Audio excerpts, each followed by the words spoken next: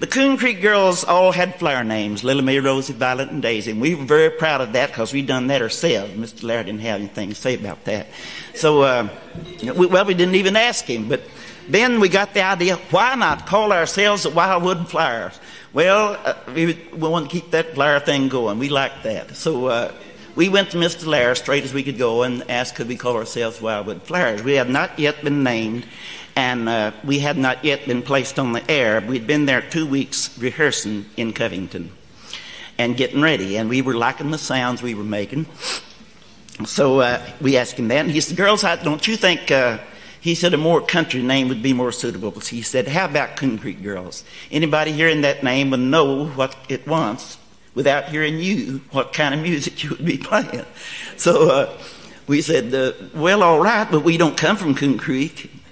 And he said, well, that's still a good country name. You don't have to come from Coon Creek. And I found out you had to lie and fabricate a little, in the business. And that you had to learn to politic around. And that part of it I had never had to do, and I didn't care too much about that. But he said, on hearing that name, anybody would know what kind of music you played without having to hear you even. And so Coon Creek Girls we became.